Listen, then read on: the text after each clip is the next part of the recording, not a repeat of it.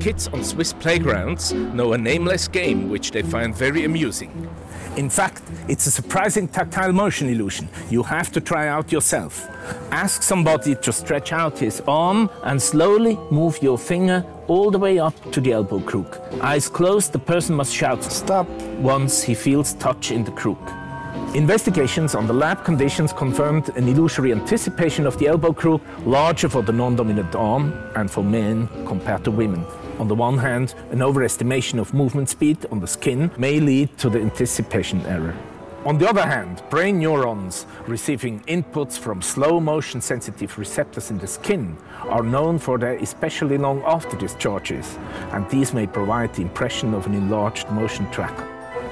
The nice things about this illusion are, it is robust, it is at your elbow, and it's both scientifically revealing and it's a lot of fun.